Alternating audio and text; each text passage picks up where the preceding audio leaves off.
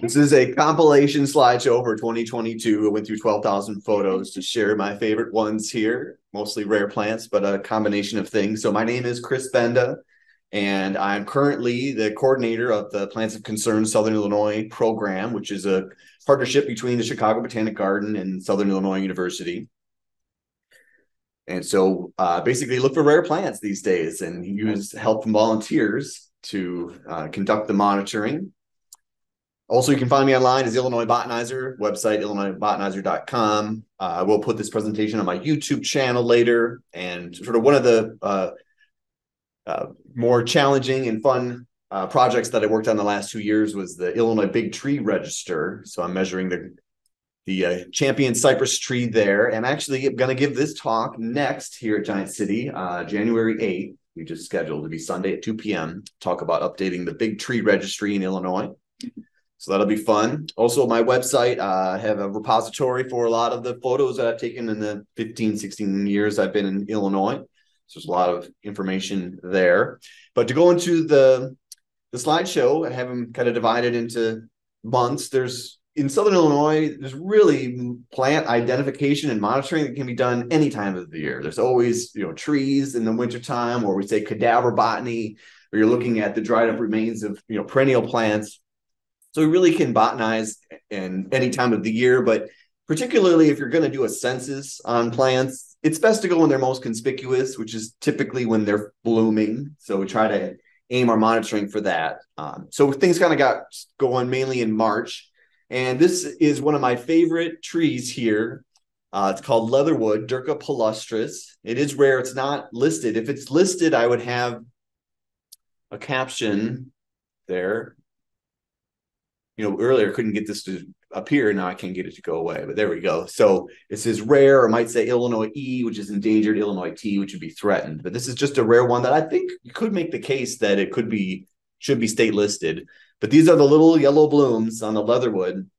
And on this particular shrub, it's only in Jackson and Pope and Johnson counties for Southern Illinois, at least. It is statewide, but it's in these more mesic areas, and it has a twig that is very flexible. I mean, you can easily bend it. You could bend it around in a circle, and it won't break, and it'll go right back to the same shape. I like to tell people that you could tie your shoes with a twig of leatherwood. They are that pliable.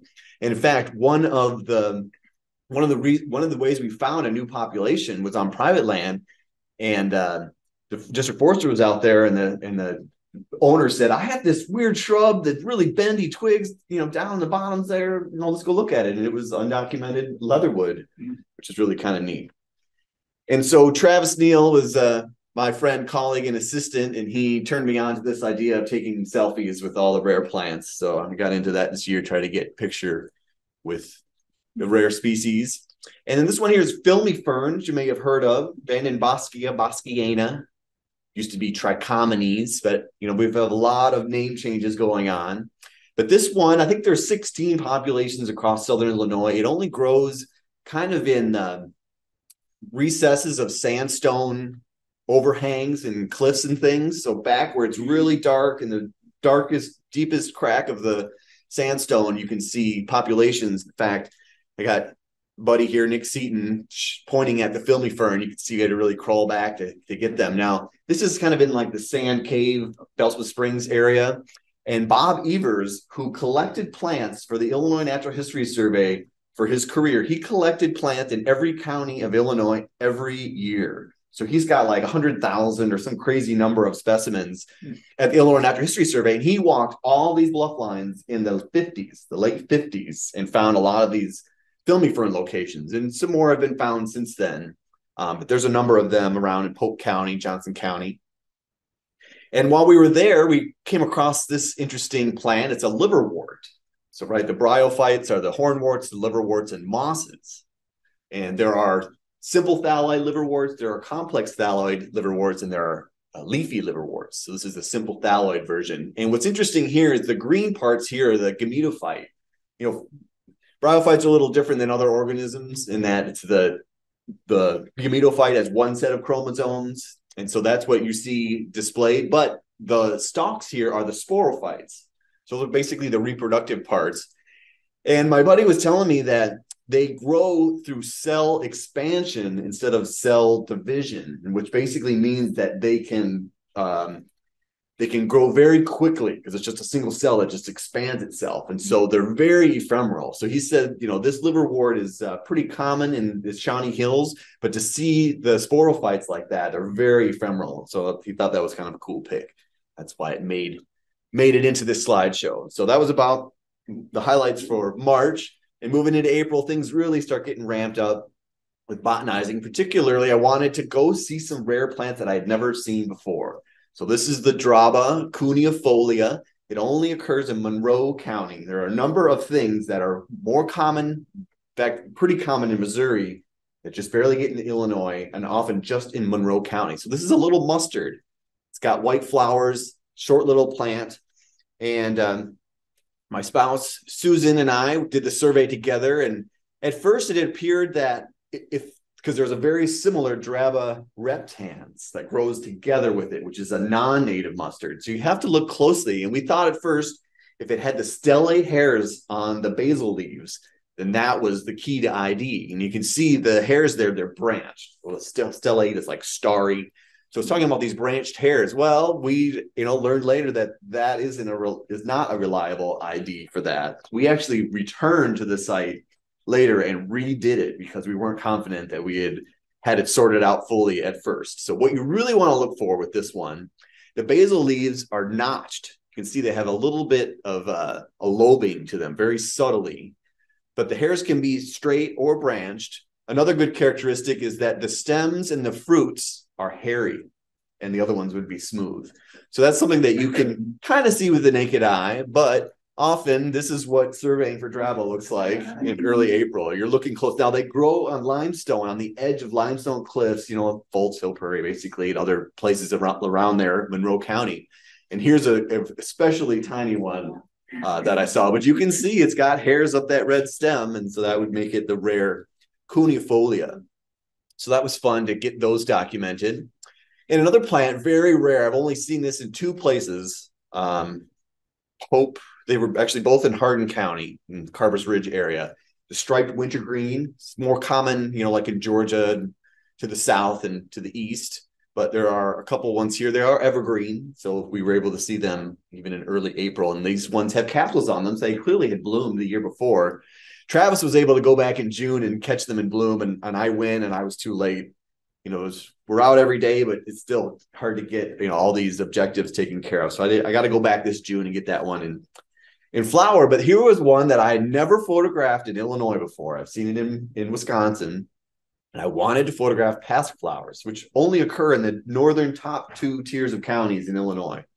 So I gave a talk at Crystal Lake in McHenry County on botanical humor for the Master Gardeners Conference. And the next day I drove over to Winnebago County to Harlem Hills to photograph the pasque flower, Anemone patens.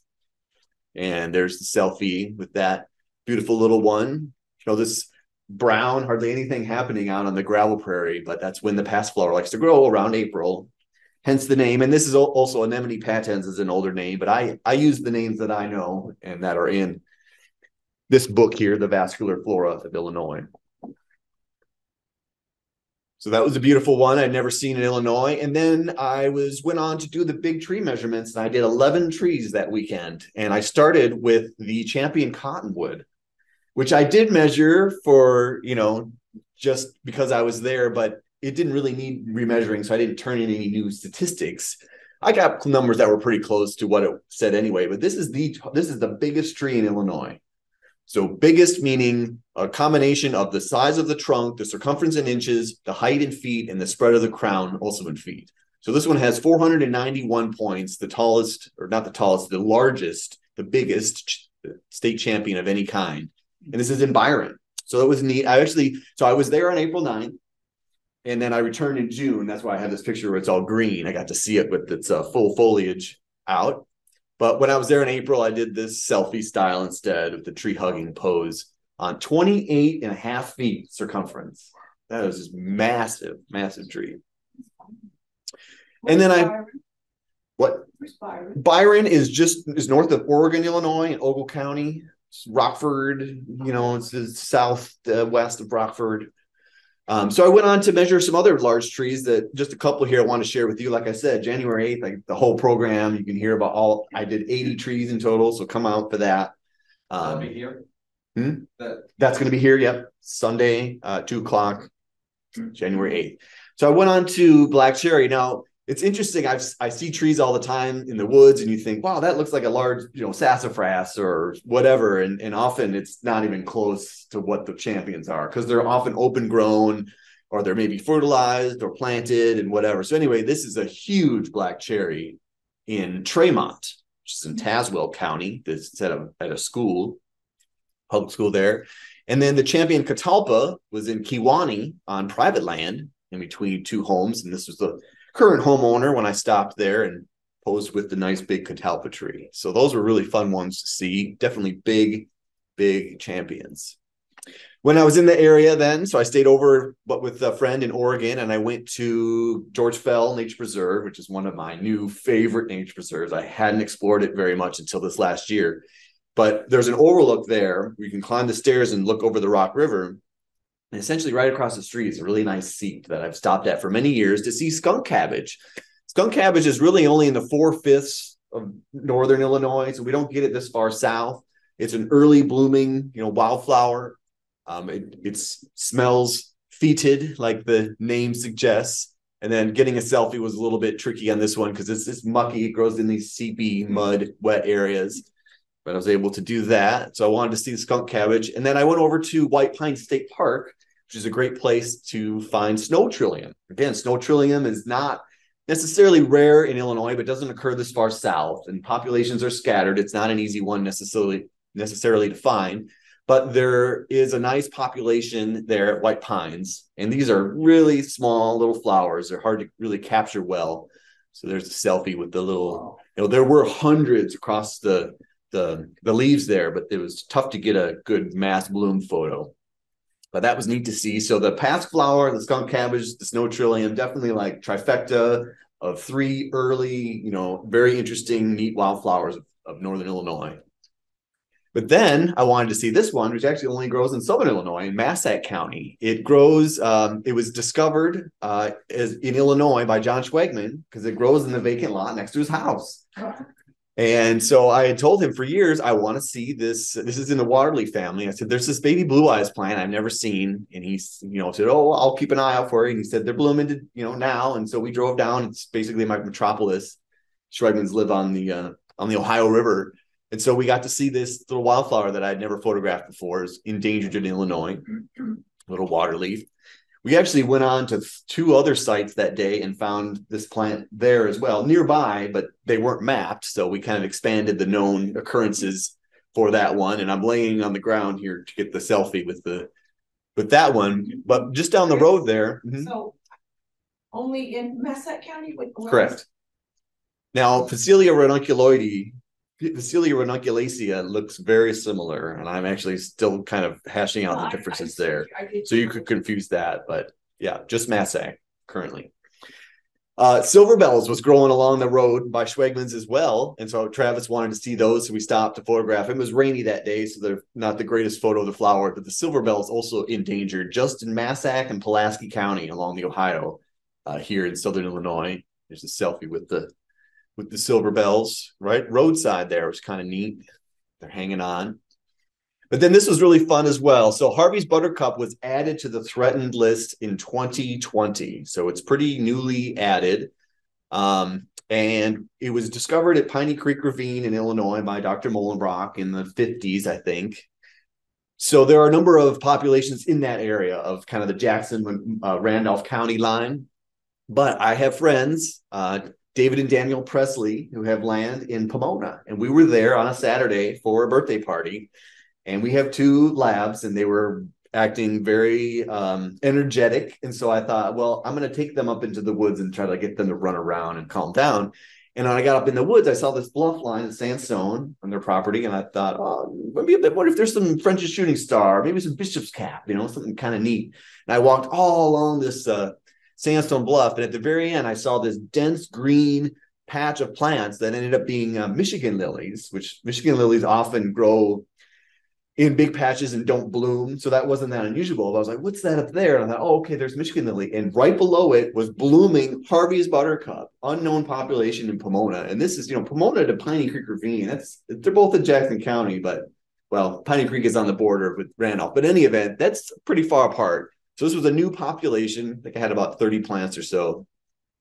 I came out with one specimen and was like, look, can you believe what I found? Of course, nobody knew what I had in my hand really. But Theron Hobson, who works for the Nature Conservancy, said, when I saw you go up in there, I knew you were going to find something cool. And I was like, this is way cooler than anything I just not on my radar at all. So that was super exciting. And this is supposedly my day off, finding more rare plants. Then I got a call from Jenny Lesko, who's the district forester, Southern Illinois for IDNR, and she's reviewing all these FDA plans for forest management. And she's been finding neat plants there. She's very well versed in the local flora. And she said, I got this chickweed. Will you come take a look at it? We went out there, county record for Stellaria pubera, the great chickweed. It's really only known at a couple places in Polk County. This is not far from Polk County. County lines are totally arbitrary, but that is how we track plants. We want to say it's in this county, in that county. So this was newly documented for Johnson. It's a big deal to get county records, and I may have some state records that I'll share with you a little bit later. But this is a beautiful chickweed. Actually showed up on Rhonda and Rob Rothrock's land as well, and that's Jackson County. That was a county record also. So lots of things to still find. It is a beautiful plant for sure. And there was a lot of it there. This was on Bay Creek, like near Simpson, basically. And then this was a super cool story. The Florida bellwort, Uvularia floridana. This was the hidden in plain sight plant. The common bellwort we have, which is pretty much everywhere in the woods, is the large flowered bellwort, Uvularia grandiflora. And that one has where the stem goes through the leaf. So the leaf wraps all the way around the stem. It's perfoliate's the term. It makes it very easy to identify. And we have one that has leaves that just hug the stem called sessilifolia. And everybody kind of identified and assumed along Heron Pond Trail that's what this plant was. Well, Heron Pond celebrated their 50th anniversary. And through that, Travis Neal was working with the Friends of the Nature Preserves. He posted a photo on iNat, and someone looked at it from somewhere else and said, this is not sessilifolia, this is floridana. And we're like, huh? It doesn't occur in Illinois, or wasn't known to occur in Illinois or any of the adjacent states. It's in Florida and Alabama, Georgia, Mississippi, and not that common there. And it's basically, if you see where the flower is, there's a leaf that's on the same stalk as the flower is. The sessilifolia doesn't do that. That's called a bract. A leaf associated with the inflorescence is a bract. The flowers look different as well, but they don't bloom for very long. And they're right along the Heron Pond Trail, though, where it's been heavily botanized for so long. You think, how did this escape detection? And in fact, sessilifolia grows with it. You can see them together right as you come off the bridge over the cache. It's on the right side of the trail. Go there in April. I mean, this was huge. This distribution of this plant. How long had it been there? How had it been overlooked? New to the state. So that'll probably get up on our endangered list. And then this plant here, the bird's foot violet. This is a little more common in northern Illinois. I feel I don't see it very much around here. It's at LaRue, Pine Hills. I've seen it at Burke Branch. This is at Piney Creek Ravine, and often they're all the same light purple, but then you get these bicolor ones as well, and they are just stunning little violets. We have 32 species of violets in Illinois. This is the bird's one. And then this one, I just really like blue cohosh. When you see blue cohosh, you should look around for other goodies because it's what we call a conservative plant. It really only occurs in intact, high quality, rich wood areas. So it's kind of a neat one there in the spring. And then the bishop's cap, pretty restricted. There's a little bit here at Giant City State Park. It's at Fern Cliff. Of course, the best place probably to see it is Little Grand Canyon. This is a different canyon that I know about in Jackson County as well, but you can see when it's in full bloom, it just looks gorgeous on these cliffs. The bishop's cap, Attila diphylla. And moving into May, I don't know if things are really getting ravaged. There's so much that comes blooming in May. Now, the yellow stargrass is not that uncommon, but it seemed like it had an amazing year this year. I mean, it's weird like that with plants sometimes. You think just some years it seems like a particular species just blooms like crazy. And this is at Shelter One Bluff. So where everyone likes to climb, you go up to the top. It was blooming like crazy up there this year. Nothing I'd ever seen before. Cute little monocot. And then I saw this strange tree. This isn't here at Giant City. I forget where I took that, but it looks kind of like a hippopotamus or something. It's a neat looking beech tree. Chris, so the stargrass, how many counties is it found in? I'm not sure. Probably most of them. Okay, because I was gonna say I knew where I saw some. It's not commonly encountered necessarily. I usually see it on sandstone glades and trail edges and stuff around here. This is that part near Sahara Woods that had some.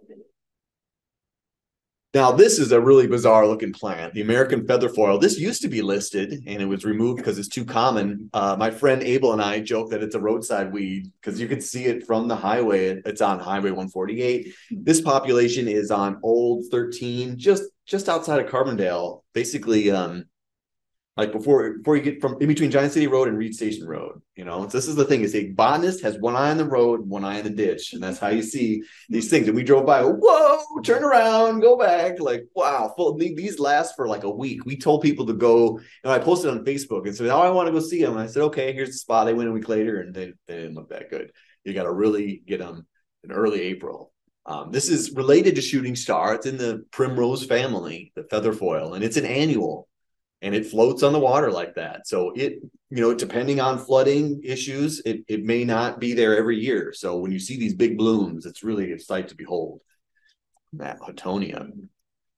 Now, strawberry bush is another one that I love. You know, euonymus, there's a lot of non-native euonymus that people like to plant in their yard and the nursery trade, and they don't really stay put all the time, fire shrub being the classic one. But we have good native euonymus that should be promoted more for native landscaping, like the American strawberry bush. So interestingly, this plant will occur in sandstone ravines, like Hardin County, I see it a lot, but then also in the coastal plain. There's a lot of it in the Cache River region, so totally different habitat for those. But they have beautiful cream colored flowers. And then if you go later in the year, you see the real pretty part with the capsules that burst open. It's like called Hearts of Buston. In fact, on the Heron Pond Trail, you can see this one as well. Right along the trail there going to the boardwalk, the American strawberry bush.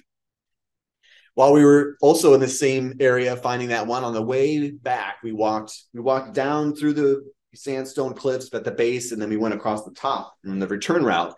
And there were just hundreds, if not thousands, of common shooting stars blooming through the woods. I've rarely seen anything like this. I mean, the Rimrock Trail's got a lot of common shooting star, but otherwise, you don't see it just carpeting the woods like this. Really amazing. So there's the selfie with Nick in the background, the shooting stars. This is our common shooting star in every county of Illinois. There are 3 species in the state, one of which is the French's shooting star, which didn't make it into this year's slideshow. Now, I did the flora of Kincaid Lake for the Forest Service. So on the Forest Service side, in 2018, and I spent about 30 days with a friend just investigating plants. And we found a number of cool things like the shining club moss. So not listed. When you look at it statewide, there's enough populations, but it's pretty rare and restricted in Southern Illinois, I feel. So I want to know where all the places are that it has been known to occur. And this was a spot we found in 2019. So I returned there to redocument it, growing in one of these little, you know, Kincaid Lake is not super inviting for the average hiker to explore. The trails there are rugged and there's not a lot of them. You know, people ride horses there sometimes that are a little easier to go through. But, you know, if you're going off trail just through the woods, there's lots of little sandstone coves where there's waterfalls and, you know, these different, like we saw basswood growing with this, which you don't see very often. So this is notable that this club moss occurs there. But also nearby, which I wanted to update and I'd never seen, was a large population of Plantago cordata, which is very rare in our area. I think we have 10 populations and not usually a lot of plants, but these were robust, just huge individuals. And this creek was one of the nicest creeks that I've ever walked and looked at. Again, it's like in the south side was like the southwest sort of area of Kincaid Lake. And it was just, we counted over 400 of these plants there. Just they like clear running streams. And so we often have, if you have issues with flooding or if you have issues with sedimentation, then that'll ruin populations. So this is a high quality stream. You can see the grass in the background there, the quote unquote grass. It's a sedge called Carex torta. That's a good associate. You see those in a high quality stream habitat.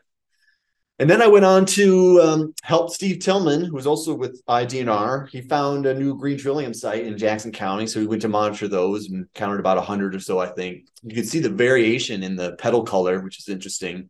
Green trillium is very rare too in Southern Illinois. We have populations in Union and Jackson only. I think less than 10. I think we have 7 or 8 total. So very rare, very neat trillium there.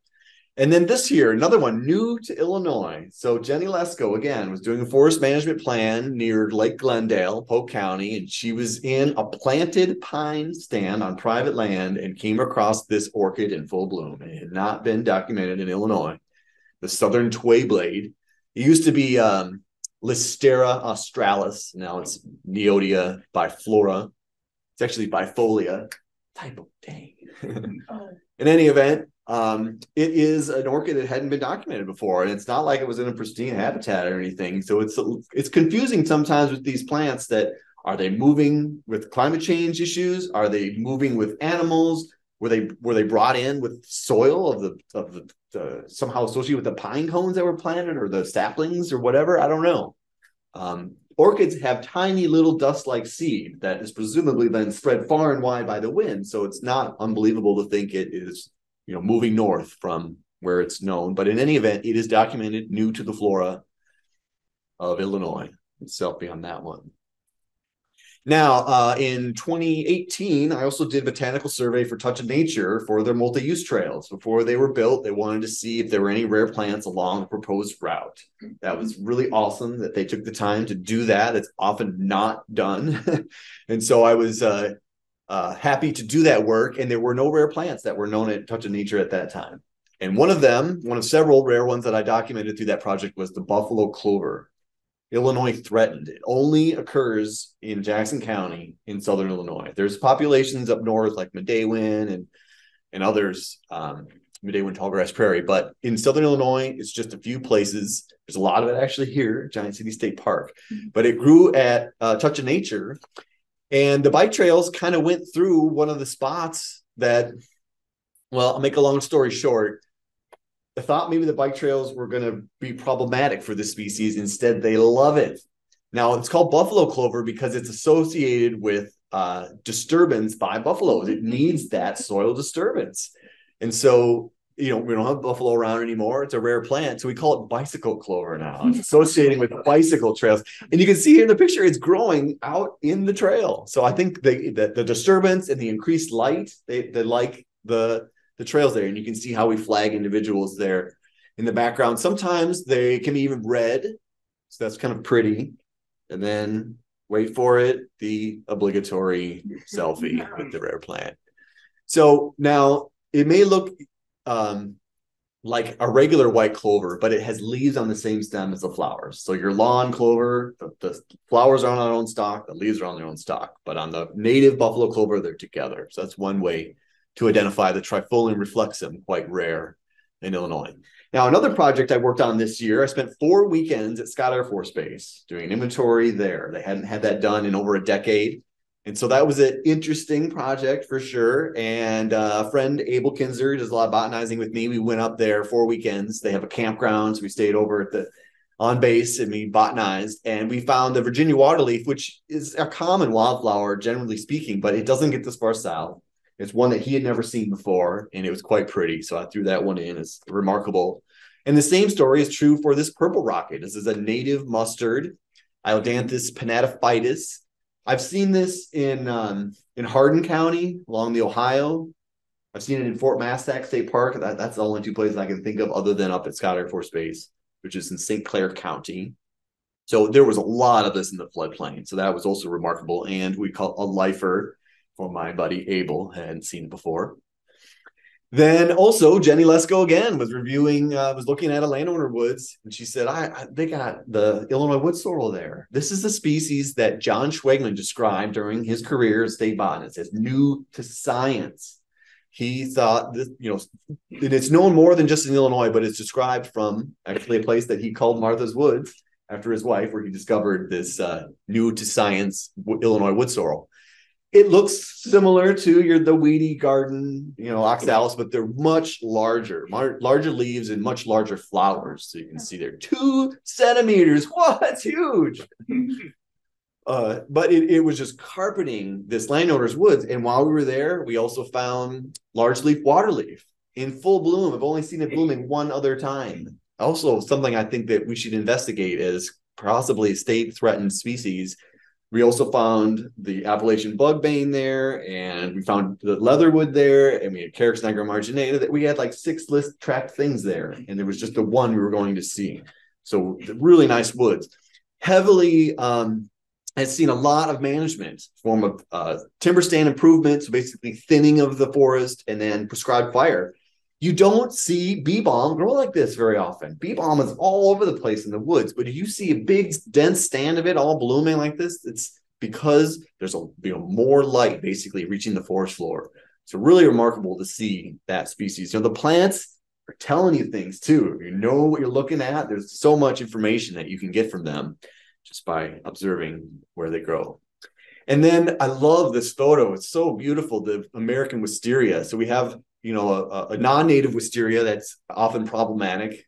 And then we have the native one as well. And this is on Grassy Road. Again, this is just, leaving Carbondale and going all around Southern Illinois. There's certain roads you're always on, and Grassy Road is one of them. And we're like, whoa, pull over, turn around. What's that? Native wisteria. Just gorgeous. And then they're hairy. I think it's Chinese wisteria is glabrous, not hairy. So that's one way to tell those apart. And then yellow lady slippers. As Jerry Wilhelm would say, we don't deserve this. It is just exquisitely beautiful. I love the lady slippers. And I am documenting all the locations in Southern Illinois. They're not common by any means, but not rare enough to be listed. But they're always a joy to find. And this is actually in Jackson County here. And there's a selfie with these beautiful orchids. Oh, every time I see them, I just take my breath away. All right, now we went back up to Monroe County doing stuff, and up there you can find scorpions. There's only one species currently known in Illinois for the scorpions, and it's Illinois endangered. You can see it there. It grows on limestone glades, basically. They hide out under rocks. So I took a rock, I flipped it up. This is on the underside of the rock. And then I even took a selfie with the scorpion. And that is a little on the smaller side, but they don't get much bigger than that. So that's pretty much about how big they are. They're pretty small. And then under the same rock, and I'd never seen scorpions in Illinois before. I knew they were there. I just never gone and looked. Under the same rock, we found a narrowmouth toad. Also, I'd never seen before in Illinois. Illinois threatened species. You see how they have a little narrow mouth. This is kind of a small little toad for sure. And it likes, up in the hot, dry glade under rocks. Just a reminder that if you are looking under rocks, you want to put them back in the exact same spot very gently. You don't want to leave no trace. You could look like you didn't move the rock, and so that these organisms can still use those places. So 2 rare critters up there in Monroe County. And in the same general area, we also monitored this gorgeous climbing milkweed. We have 3 Metelias in Illinois. 2 are purple or maroon, and 1 is a yellow or green. This is the maroon one. So the Metelia obliqua is similar. It has petals that are not as wide, and the center is a little different color, but they are very similar otherwise. They do not smell good. It's one of those plants that smells like body odor, I think, where generally it's unpleasant, but some people like body odor, and so it's like you think it's bad, but you kind of can't help but sniff it every time. I don't know how to describe it. It's weird. And then occasionally someone will say, oh, I like that. So beautiful, beautiful flower, though, I think. And then milkweeds, there's 19 milkweeds in the Asclepias in Illinois, but this is the red ring one. It's just hard not to photograph. Just totally beautiful. All right, so we're moving into June now. Lots of things wrapping up in June. This is interesting too. Aronia melanocarpa is the black chokeberry. This is at Round Bluff Nature Preserve. There are two places where this grows. And we were here in 2012 with John Schwegman for the Illinois Native Plant Society spring, potluck. And John went to show us the Aronia and we couldn't find it. And he thought maybe it was gone. And I hadn't even thought about it since then. And then it's a really good student. He just actually graduated. Matt Tomlinson was out of forestry here at SIU. And he was finding everything. He's sending me all these cool stuff. So he relocated the Aronia at Round Bluff, and we were there and tracked it down, and you can see it's got developing fruits on it. So that means it produced flowers, and they have pretty white flowers. So may go back there next year and get them in bloom. So it was good to confirm as extant, the Aronia there. And then I went up to do a natural areas workshop in Ogle County, and on the way along, this is like Muhammad, Interstate 74, we pulled over to see the Sangamon phlox. This subspecies is Illinois endangered, and the subspecies is what we call endemic. It only occurs in Illinois, only in Sangamon County and Piatt County, and that's it. It basically looks like your regular downy phlox, but it's not as hairy. Maybe hairy up around in the flowers, but down the stems and the leaves, they're not. So this is a rare subspecies only in Illinois that I had never seen before. Caught it in bloom right along our route. But we went up to George Fell Nature Preserve and other places, and this was the visit that just blew me away with all the interesting plants at George Fell Nature Preserve, which is in the Castle Rock State Park in Oregon, Illinois. Dwarf honeysuckle, not listed. I'd never seen it bloom before. I think I've seen the plants maybe once in Lake County, all over the place. Just beautiful. Our native honeysuckle. And then the world loosestrife. Also, I think I've seen this one time in Lake County during my graduate research. Didn't encounter it otherwise. I think it's rare. You can see the world leaves there. Really cool to find that. Keep in mind, there's a Lysomachia quadriflora, which is different. This is quadrifolia, as in leaves of 4, even though these have 5. They say the plants don't read the books, and you run into that kind of thing.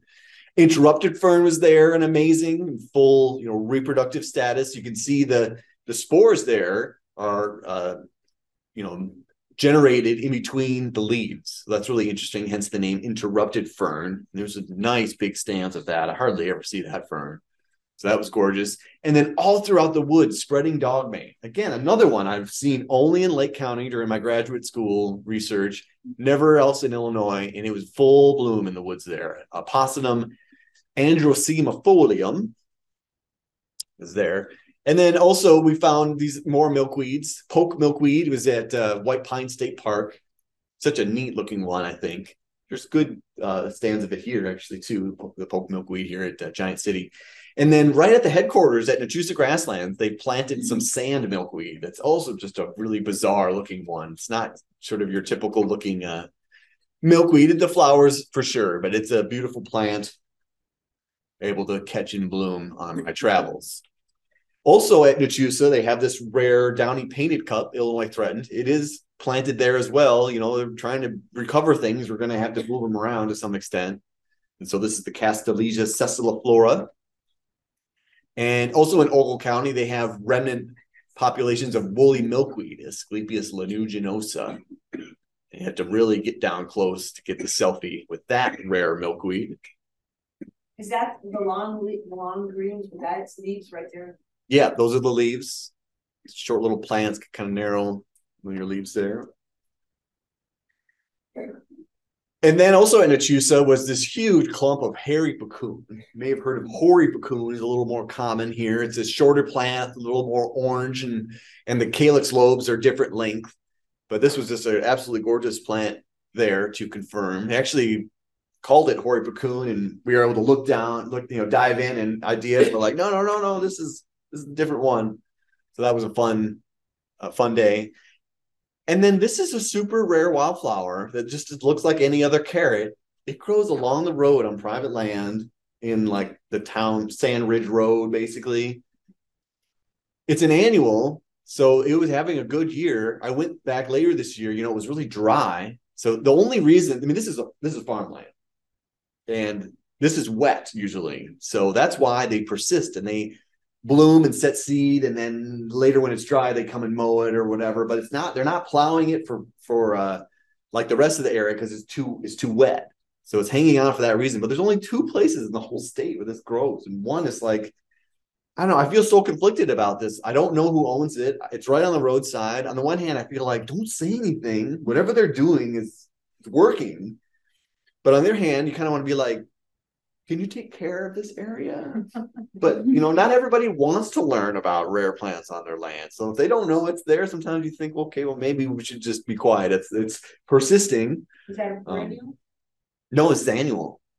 And so that, as long as the soil isn't disturbed too bad, they can mow it fine as long as it sets seeds and it'll come back in good years. So that's really an interesting one. But also we're getting more populations for the spring ladies' tresses orchid, which we also monitored at Rhonda and Rob Rothrock's land. In fact, I think that's where I took my selfie picture with that beautiful spiraling orchid. This thing is on the move, and anywhere there is a grassland that's not being mowed or hayed, it seems like it comes up in that area. So keep on a lookout for that. It blooms in June. So pretty much all the other spiranthes in our area are blooming in September or later. So it's the early one. I wouldn't call June spring, but it's definitely earlier than the others. We also went up to Monroe County, the only county locally in our Southern Illinois region for blue hearts, the Buchnera americana. And it's challenging work to flag every stem, but when you have a few hundred, if you're walking through and you're just saying 1, 2, 3, and then you're like, oh, wait, did I count that one?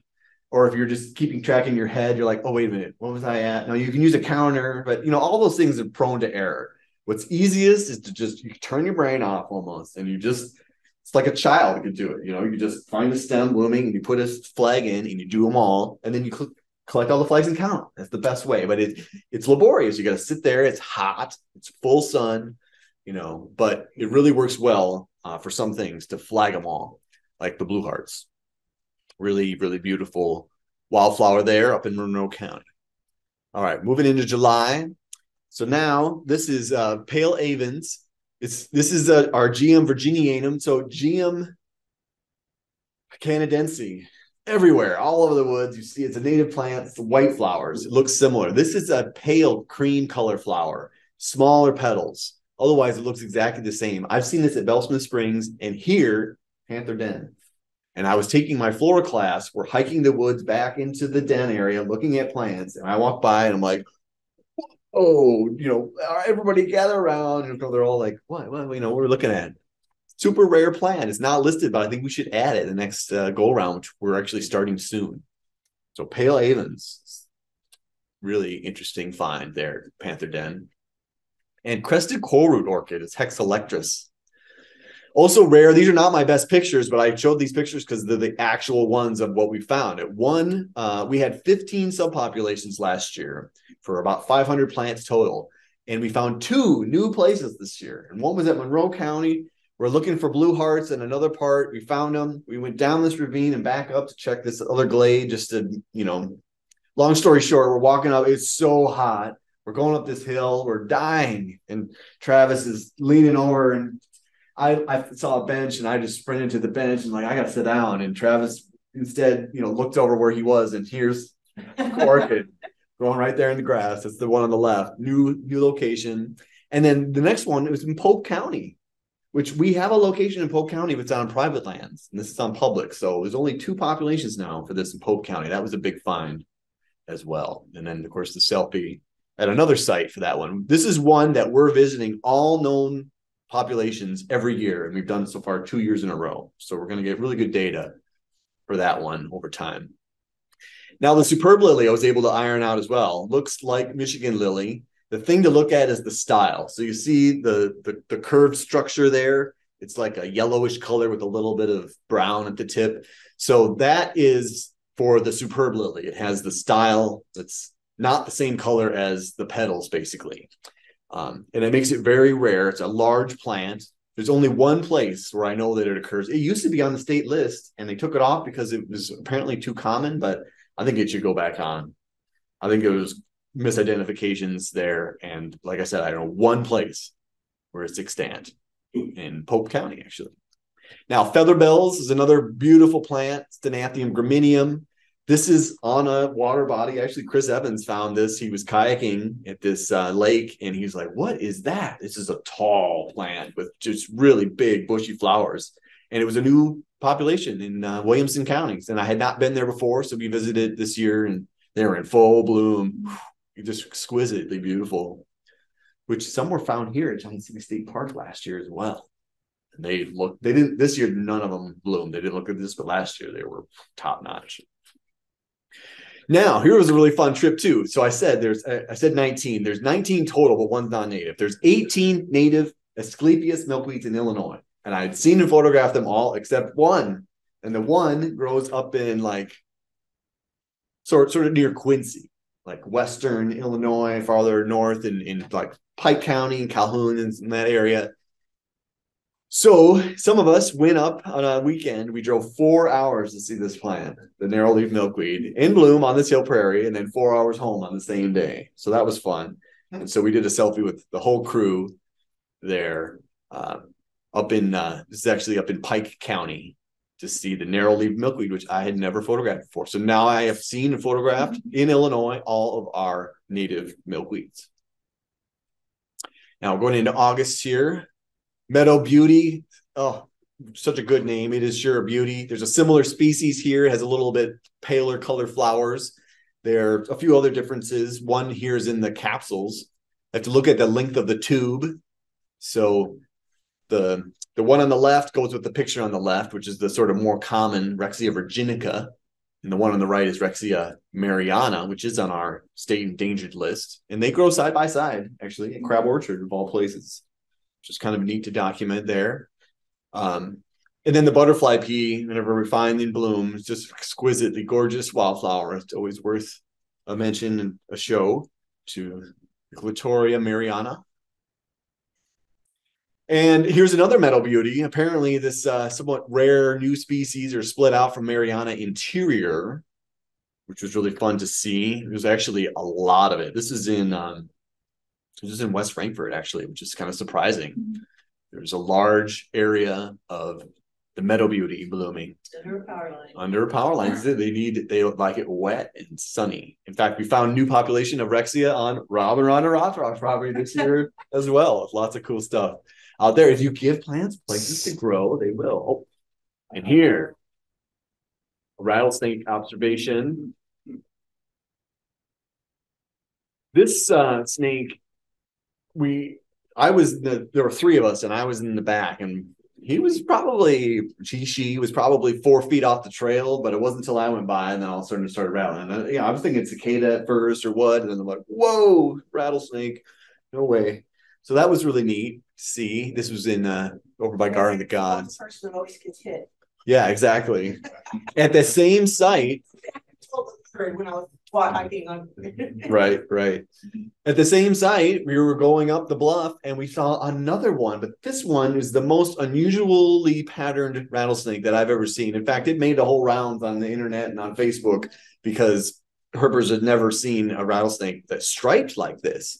You can see the sort of the tail end there. It looks a little more normal pattern, but really aberrant form here of the timber rattlesnake. So we had two at that site that day, and that was really fun. And I did take a selfie with the rattlesnake, kind of pointing at it there. Travis actually walked across the top of this log before we knew that it was there. And then, I came up a different way. And I'm like, whoa, another one, cool. That was super fun. Why did your face was fine? Yeah, why not? I wonder. And then so I have a bunch of spiranthes in here, the little lady's tresses or the lady's tresses orchid. This is the small flowered one. It grows on these dry places. So that was worth mentioning in there. But then I want to show you on the way back to the parking lot, we went the same way. We encountered the same snake, the first one. And this time it was on the move. It was a pretty healthy individual, I would say. And it's weird to see them rattling as they crawl. Usually they coil up and rattle. And this one was moving the whole time, rattling all along the way. So we watched it and filmed it a little bit and then, left it alone and went on our way. Where was that? In Southern Illinois. Oh, yeah. The Garden of the Gods-ish. Yeah, that's vague. Yeah, not there, but in that area. Chris, what's your definition of Southern Illinois? So Southern Illinois that's a good question. I had to define this for a book I'm working on and for the project, and I included any southern counties with unglaciated terrain. So that is the 11 southernmost counties with Randolph, Monroe, and St. Clair. So it's a little bit of a weird shape, but those are all the southern counties that have at least part of the county in unglaciated area. Yes, that is a great question. It's something I wondered about, and then I thought, well, why don't I use this unglaciated term? We do have unglaciated areas in, Calhoun County and, of course, Northwest Illinois, but as far as the southernmost counties, it's those 14 counties. Went back to Scott Air Force Base. Like I said, we spent 4 times there, and the last time there was just, it's an obscure plant, Omania robusta, something I fleshed out. It's very similar to coccinia, and it was a county record that was really kind of neat there to document. But back down in this area, Travis showed me this wonderful population of spider lilies at an undisclosed location. He actually went back at night and got these just absolutely stunning nighttime shots of the spider lilies. In fact, if you're a member of the Illinois Native Plant Society, I'm the editor of the newsletter, and our last issue had his photo on the cover, which came out just a couple weeks ago. So that was really beautiful to see the spider lilies there. Now, I'm also doing a research on Heteranthera reniformis, kidney leaf mud plantain. This is very rare in Illinois, which is funny because this is where it likes to grow. These, muddied ruts where ATVs are, most of these are old logging roads that are not legally accessible by motorized traffic. So people are doing it anyway, and this plant loves to grow in the muddy rut along these muddy dirt paths. But it is a beautiful little wildflower for sure. Another annual, and it has white flowers with yellow on them because it's very similar to this mud plantain, which is also somewhat rare, the Heteranthera missouriensis. But these are purple on purple. How big are those leaves? About like this, a couple inches maybe at most. I found that the Missouri mud plantain leaves are longer than they are wide. They're larger overall. They're really glossy, and they're not usually variegated. And this is an annual as well. Also an annual, and they grow in mud flats, large. Got to be wet but not submerged. Where these are about as long as wide. They're more variegated, different colored flowers, smaller leaves, but they like to grow in mud. Some other cool swamp plants. These swamps are just totally fun places to explore. They're very wet and challenging, but this is called a sponge plant. They have separate male and female flowers there. See the male flower on the sponge plant. It looks similar to the mud plantain, but a little different. Also, we stopped to photograph these wild beans that is really only there's 3 species in the Strophostyles genus, and this is the only spot I know for this umbellata. And then we saw common milkweed that here was covered in monarchs. That was kind of neat to throw into the slideshow as well. Now, this is super cool. I talked about the Aronia at Round Bluff. This is here at Giant City State Park. I'm with my Flora class in June, and we're on the rocks on the way up to Shelter One Bluff. And I look over and I think, what is that? And it's just super stemmy. I mean, there are probably 100 stems in just a small little patch. And I looked at the leaves and I'm like, that looks like an Aronia, but it's all hairy. I just saw the Aronia I showed you earlier, and so I'm like, this isn't that. And so I was all puzzled about it, and I, went back and dug into it, and it's new to Illinois, Aronia arbustifolia.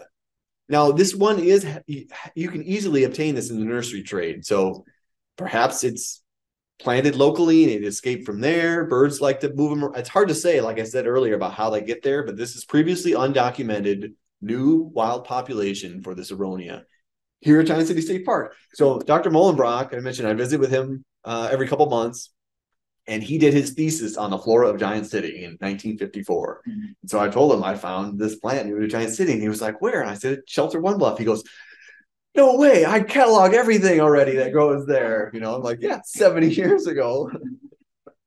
So that was really fun to tell him about. You can see Aronias have these red trichomes along the veins on the upper surface. So you see that, you should go right to Aronia. And that's why I knew for sure it was, but they're all hairy.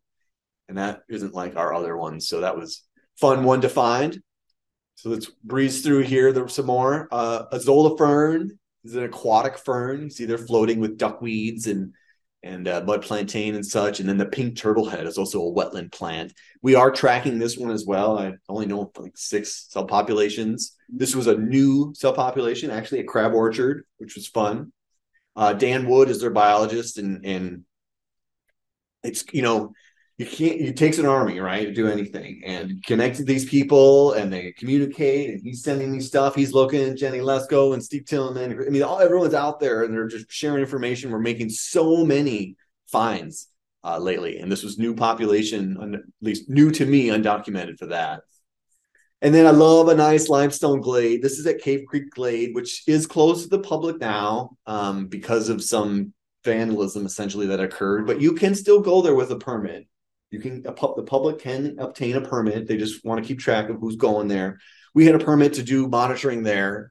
We were there, and I photographed the marble seed here, which I think is just a really cool plant. It used to be Anosmodium Molly variety Hispidissimum, which I always liked that name, but I like Lithospermum too, because Lithospermum means rock seed, and you can see it's got these really hard little white seeds to them. But the prairie dog was in full bloom in the glade, and it was just outstanding. This is just, definitely one of the nicest limestone glades in our region. And then also the somewhat uncommonly seen blazing star, Liaeus squarulosa. There is a Liaeus squarosa, which has long pointed filaries. These are rounded, so a little bit different, but I don't see that one very much, so I thought I'd throw that in to the mix. And then some rare sedges. These are wetland sedges. They often grow together. Actually, at several sites that we documented all 3 of these. Carex intumescens is on the left. That's Illinois threatened, but is becoming very common, should be removed. Carex gigantea is in the middle, and that is rare. We have 3 or 4 locations. 2 of them were new last year. And then Carex lupuliformis is on the right, and that one is not listed, but it should be. And those 2, the one in the middle and the one on the right, look very similar. So you got to look at the achenes. The achenes are the fruit. So the inflated part there it's called a paragenia. It's a capsule, papery capsule. So you got to tear it open and get inside the achene and look at the shape. And they, they're subtly similar but different. But the gigantea on the left there and lupuliformis on the right. So those are always neat to find. I've gotten to the point where I can roll the paragenia in my hand and feel how knobby they are, and you can be like, okay, this is the rare one. Because sedges do get challenging to ID.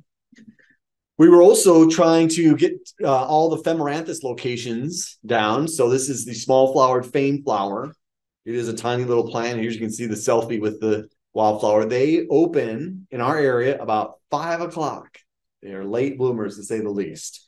And at one site, we had 3,000 that we counted on these sandstone glades. So Johnson County is pretty much the heart of the range for this plant in southern Illinois. So there's maybe a dozen populations. And when you go there, when they bloom, they say they open about 5 o'clock. Really beautiful, little succulent. And then a couple ferns. I'll skip over here because I'm out of time, but those ferns are cool. Another lady's tresses, Spiranthes lacera, I don't see very often. Same with the blue curls, beautiful little wildflower. And then we were back up in late September to George Fell Nature Preserve again, doing rare plant monitoring. And they have these little sandstone outcrops and knobs. They're not cliffy necessarily, like they're not the hills are tall, but the cliffs are not. So they have these little places where rock is exposed, and you get things like blue toad flax and the sand fane flower and other neat things. Just really, like I said, cemented this site as one of my favorites in Illinois. With 2 visits last year, one in June and one in September.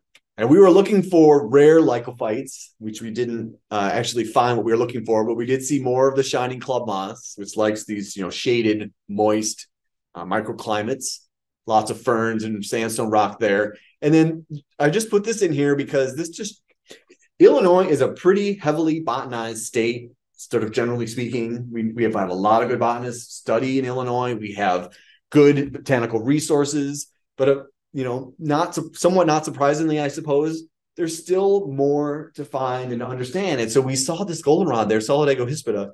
If you look at the vascular flora of Illinois, it says Southern Illinois, like Union and Jackson. It's got like 2 counties. It was all over in Ogle County. So I'm like, I think this is a county record. So I write Paul Markham, who's another, great botanist in the state. And I said, as I knew he had been there, and I said, did you see the Hispid goldenrod there? And he said, oh, yeah. And I'm like, well, I think it's a county record. It's not mapped. He goes, Bob Evers has 3 collections from the 50s in the herbarium at the Natural History Survey. And I'm like, wow, how did this happen? But there's just more to document. In this case, it had been documented, just for whatever reason, it didn't get in the books. But there are many goldenrods in Illinois, and that's one of them. But one thing we did want to see there, a lifer plant for me, I'd never seen before, was the Phagopterus connectilis, the long beach fern. We have broad beach fern here. This is long beach fern, a little different. It's much elongated in its frond, and it grows on these sandstone ledges. It's more common to the north and to the east, but there are a few places in Illinois, like at George Fell Nature Preserve. And this is you have to really work a little bit to get in there. It's a rugged site. So that was fun. And then on our way out, I wanted to show my colleagues a couple remnant prairies. So we went to Beach Cemetery Prairie, which is where the Beach family once owned, and saw this beautiful silky aster, arguably the best aster in Symphyotricum. It's got these downy, silky leaves, beautiful purple flowers. And also there, I really wanted to see the downy gentians before I left, which is a beautiful blue color. Again, you're only going to see this in high quality remnant prairies in northern Illinois. And so I was elated that they were still blooming on our visit. And another not commonly seen wildflower in Illinois is the stiff aster, Ionactis linearifolius. So that was a great visit to see some lesser known, lesser seen things for me personally. And just a few more photos here. This is a rare eupatorium. We had Hyssopifolium, as known from Illinois, and this was a variety of that had been elevated to its own species. And so we were figuring out which one do we have then. And last year I was confused, wanted to return this year, and we confirmed that this was Torrieanum, which is also new to Illinois. So the Hyssopifolium that we thought was in Illinois is not, and it's actually this species. So that's good to document, and we have 2 populations for that. And one, obviously, Kikasola Cemetery. So it looks just like, your snake roots or your bone sets. Eupatorium is the bone set genus. And then October, things were slowing down quite a bit. So just a few more, and I'll wrap things up. But one really cool thing was finding decurrent aster in Alexander County. This is a federally threatened species. This was on the Shawnee National Forest. Before this, there was only one plant federally listed on the Shawnee, Mead's milkweed. And so to be able to document another one was really exciting. And actually, we went down because I had seen a report near where this, we were going to survey this site for the Forest Service. And I said, well, let's go look at this site where this aster had been seen a couple of years ago, because I'd never seen it before. So we saw it there and photographed it and thought this is really cool. And then we went up nearby to the Shawnee National Forest site and then found it all over there. So that was new. In fact, I went out there with the Fish and Wildlife Service and Shawnee folks to show it to them, which, I asked them, is this a good thing or is this a pain? And they kind of admitted either both, because they want to, this is why we have, this is one reason why public lands are good. We have places for plants to live. They want that to happen on the Shawnee, but it means a lot more work on their end for something federally threatened as far as their management activities. How many plants did you find? A few hundred. So we have Baltonia asteroides is our false aster. It looks very similar, but what is different is the decurrent means winged. You can see where the leaf meets the stem, it flares out with the wing. So that's the distinct part for this one. So super cool lifer for me. I'd never seen this plant before. It only grows along the Illinois River Valley pretty much, and a little bit of the Mississippi. So strange. Again, how did it get there? Is it totally like native, naturally occurring? I don't know, but it's there and it's documented, new to the Shawnee National Forest. Then we went over to Hardin County. There are several species that are only in Hardin County in Illinois. Like they're farther east, farther south, or whatever, but in Illinois, they're only in Hardin County. And this is one, the oval-leaved catchfly, Silene ovata. really neat. We were able to document Silene ovata at all the formerly known locations, and we have one new one. And while we were down in this area, we saw this gigantic caterpillar, which was an imperial moth, just huge. That was really neat to see in that ravine. And then I threw this one in because, you know, I travel around the state and go to places I hadn't been before. I was invited to speak to the Wild Ones group in Bloomington Normal. And someone I knew took me on a tour of Ridgetop Hill Prairie. I'd never been there before in Woodford County. So I thought it was neat to see and document that. And then just two more pictures here. I also did a huge study of Styrax and Americanus in the last 2 years for the Illinois Native Plant Society. This is a threatened species that I felt like if we really went to all the places it's known and counted stems, we could remove this because I think it's just common enough. And this is one thing that really highlights the importance of programs like Plants of Concern and monitoring where you actually do a full census, because rarely our biologists who are encountering these things have the time to just really spend counting. So when you go through data that's been turned in the past, you'll see species observed. Okay, that's worth something, but like, was there one or was there 1,000? You know, well, they were probably doing something else, and they turned in what data they were able to gather. Or it might say 25 observed. Well, they saw 25 and they counted them and they went on. Well, did you look around for more? You know what I mean? There's all these things about when you really cover the entire area and count all the stems. In my experience, some species are much more common than we thought. And this one I knew would fit the bill. And so I went to all the places I could find, which were, in total, I had 48 subpopulations. And I found them at all but 3. And 10 of them were new spots. And I counted stems at all of them. And I had 14,000 stems. And that doesn't include 2 sites where there was so much I didn't even bother to count. There are thousands and thousands. So I'm pretty confident that this could be delisted because it's common. It's recovered. It's doing well. It's all around. It's mostly in Johnson County, but Pope, Massac, Pulaski, Alexander, all the way up into Wayne. We went up in Lawrence. We had one.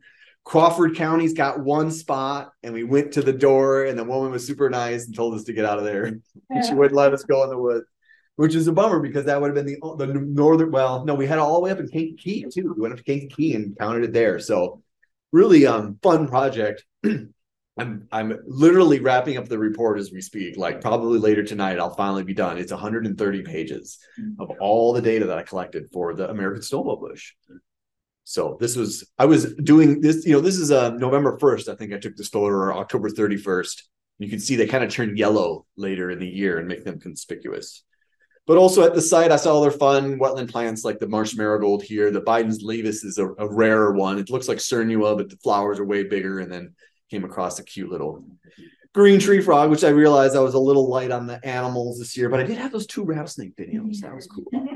In any event, that was my year of botanizing, exploring Southern Illinois nature, all of Illinois, actually. So I hope you enjoyed it, and I'll put it on my YouTube channel eventually. Otherwise, I'd be happy to answer any questions.